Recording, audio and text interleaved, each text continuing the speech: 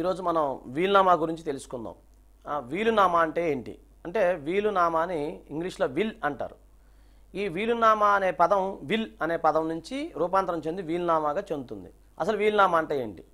వీలునామా అనేది ఒక వ్యక్తి తన జీవించి ఉన్న కాలంలో తను సంపాదించిన ఆస్తి వివరాలు కానీ అంటే స్థిరాస్తులు కానీ చరాస్తులు కానీ ఏవైనా సరే తన తదాంతరం ఎవరికి ఏ విధంగా చెందాలి, ఎలా చెందాలి అనేది రాసేదాన్నే వీలునామా అంటాము, లేదా దీన్ని మరణ శాసనం అని కూడా అనొచ్చు.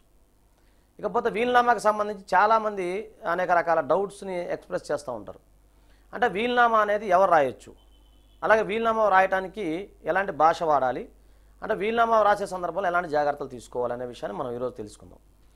వీలునామా అనేది భారత రాజ్యాంగం గుర్తించిన మన భాషలు ఏవైతే ఉన్నాయో ఏ భాషలో అయినా సరే వీలునామా రాసుకోవచ్చు, మొదటిది. తర్వాత వీలునామా రాయటానికి ప్రత్యేకమైన స్టాంప్ పేపర్లు అని కానీ లేదా ప్రత్యేకమైన పేపర్లు అనేవి ఏవి ఉండవు. వీలునామా అనేది ఒక వ్యక్తి తెల్ల పేపర్ మీద రాసుకుంటే సరిపోతుంది.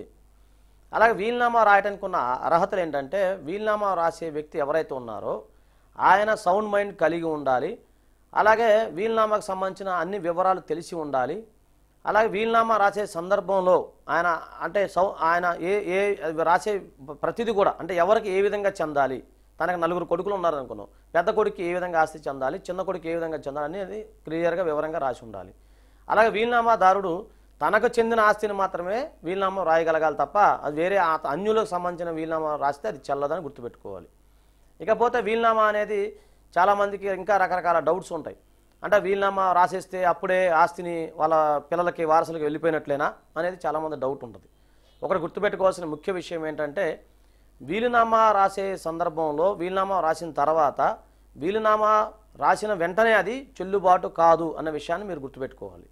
వీలునామా అనేది ఎప్పుడు అమల్లోకి వస్తుంది? వీలునామాదారుడు ఎవరైతే ఉన్నారో అతను కనుక వీలునామా రాసి చనిపోయిన తర్వాత మాత్రమే అది అమల్లోకి వస్తుందని గమనించాలి.